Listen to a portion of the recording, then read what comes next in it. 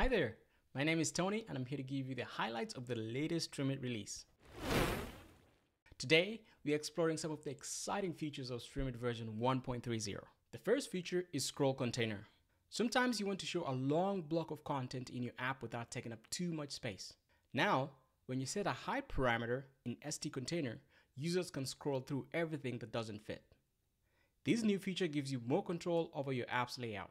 The second feature is link column formatting.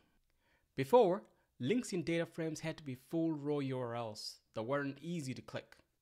Now, links can be displayed as hyperlinks that open in one click. The third new feature is ST Switch Page. In the past, page switching outside of the sidebar had to be built with code that was a bit hacky. Now you can use ST Switch Page to navigate between pages automatically. This new feature enables native customization of multi-page app behavior, including hiding the site navigation and programmatic page switching. And last but not least, ST query params. Today, using ST experiment to get query params is challenging and requires you to track and manage state in the case of multiple params and also handle list conversion. With ST query params, we have made adding query params a lot easier.